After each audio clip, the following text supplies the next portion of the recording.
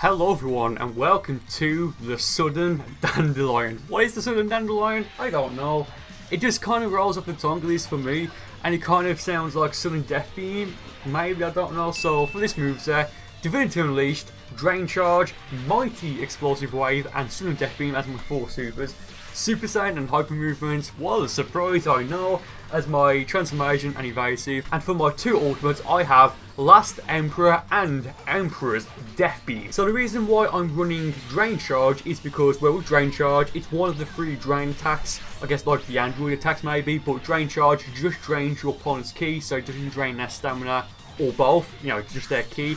And given that I'm running Emperor's Death Beam, I was thinking, well, I've got Divinity Unleashed, maybe I should go for a, Drain Charge to try and get, as much ki as possible and to have max ki at all times if possible. So that way I can go for either Stamina Break or even just breaking my opponent's guard, by perfect blocking or, smashing their guard when they go for an ultimate or something like that. Then go for the heavy male sane combo, the basic one. Then I can go for Emperor's Death Beam. But given that this is from the World Tournament, this was with limitations on, meaning everyone, myself included, will be set to level 50, and the QQ bang I'm using gives me only 5 bars of ki. So Emperor's Death Beam, it's not going to last that long, but it will do a decent amount of damage for what it is. And with Emperor's Death Beam, I think I've said this before, but I could have sworn that when Xenoverse 2 first came out, it only required 3 bars of ki to actually use, but no, it takes 5 bars, which I just didn't expect that at all.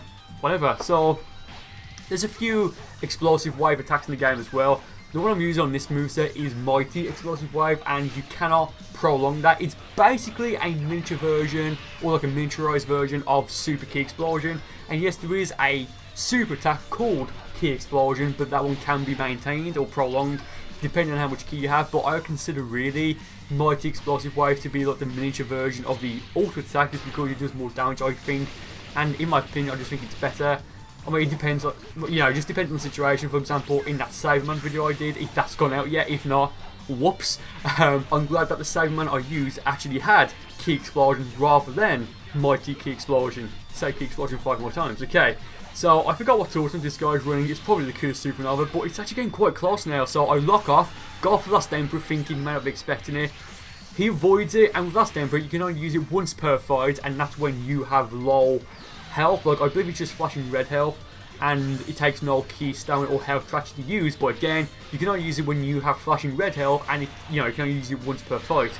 So it's getting really close now. He teleports there, or vanishes, sorry. Of course he's going to do that. If he didn't, I would have defeated him. I think I got for Mighty Explosive Wave here. Yes, I do. I lock off and go for it, and he went for Spirit Sword. If that hit me, that would have defeated me, because I don't think I would have been able to recover enough stamina in enough time to actually vanish out of it. Damn, that was close. A very good game to that guy. Very, very good game indeed. So going to the second fight for this video. There's going to be 5 fights in this video. This guy is running Breaker Energy Wave, which is kind of funny, and Super Ki Explosion, which I've mentioned earlier. I think that's a male. Sorry, a male. What? I believe that's a female Earthling, I want to say. I can't remember. I don't think I've ever, even back into Xenoverse 1, I don't think I've ever made a female Earthling, even just to test them, or just to play around them. Yeah, that's interesting actually. I don't think I've ever done that. Oh well, maybe I will in the future if I get an idea for a character. So yeah, I haven't really, I just don't know them that much. So, what attacks that? Of course, that's Ill Rain, but the power up, I believe it was Burning Sun, wasn't it? It's Nova Shenron's super, or it's Pan's, I don't know. No, Pan's is prepared to be punished, Nova Shenron's that. And if I remember correctly, when you use it, you cannot use super or ultimate attacks, and I don't think you use your evasive. Oh, okay, so, yeah. So, he ran out, and that's hence why she went for the Kaioken Kamehameha. But when you do use it, if I remember correctly, at least in Xenoverse 1, and I think it's the same in Xenoverse 2, but if you do use Fighting Sun, you can't use any attacks. So you can't use a super, an ultimate, your evasive, and I don't think you can use transformation as well. So he basically seals your attacks. So there she goes with Genocide Shell, maybe just to recover some stamina. I mean, I think she had quite a lot beforehand, so I don't know if that was really worth it, but oh well. So yeah, I've got the Super Saiyan 3 here, and I do want to break her guard now. She goes for the Kaioken Kamehameha. I move out of the way slightly, and that must have been enough to, move, stop it from hitting me. And I just realised she's running Kaioken, so very nice. But I'm also thinking now, well, you need to drop out of it. I don't think she's running Rise to Action or Charge Ki Wave or whatever it is that recovers a tiny bit of stamina, by using 1 bar of ki. But right now, she's got no stamina. She's in Karken. She's screwed, basically. I go for the light stamina break. I don't think I defeat her, actually, before it recovers. Do I? Yeah, I do. Okay, so for some reason I thought I didn't. But, yeah, I mean, again, quite a nice fight. Got kind of close in some places, but using Karken as the transformation, I just don't think that was worth it in that situation. So this guy, Dragon Fist and Serious Bomb. So, I mean, again, Serious Bomb is a very interesting attack in terms of like its perspective, if that makes sense. I believe it was introduced in, well, it wasn't Xenoverse 1, but I believe it was a DLC 2 attack. And no one used it in Xenoverse 1, and people didn't use it in Xenoverse 2 until somewhat recently when it got patched in, funnily enough, I think it was in DLC 2. Yeah, it's an attack that no one used when Xenoverse 2 first came out, but it's been, it's been used quite a lot now. Well, I say a lot, it's been used a fair amount. Very interesting. It's an attack that I thought wouldn't be used, given that no one used in Xenoverse 1, but whatever, it's all good. So Burcol got his guard there, got for Super Saiyan 3. He got to Super Saiyan 3, I think it was. Yeah, Super Saiyan 3, because he had like 5¼ bars of ki, so it would have been Super Saiyan 3, not 2. Go for sudden Death Beam. No, sorry, go for Empress Death Beam. I apologise. Damn. Yeah, I almost went for an infinite there, so I do apologise. Like, hence why I stopped it. I think I per block there, because this has got that Mao Sang combo has a very specific pull, so I can typically per block it. Go for Divinity Unleash twice, because why not? Thinking, well, he's probably not going to be able to break my guard, and even if I see him go for it, I can just try and maybe vanish or something. So Empress Death Beam again hits him with almost the entirety of it. Yeah. So he goes to Super Saiyan 3 there. He's got max ki, goes to Dragon Fist and fists me. Actually, do I vanish? Yeah, I vanished there. So surprisingly enough, I vanished and I protect myself.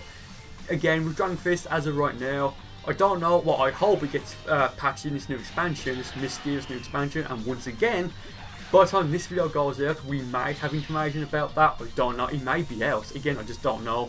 So I don't know when I'm going to announce it, and I don't know when I'm putting this video out. So just keep in mind that, by the time this video goes out, they may have actually said that they're going to fix Dragon Fist so that you can vanish. Well, you can vanish, but it just depends if it's going to be successful or not.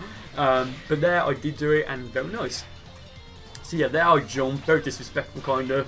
Like, I love like the basic melee stuff that you can do. Like, if you're on Mao Sang, you jump and click square or triangle, you'll go for a basic sledgehammer.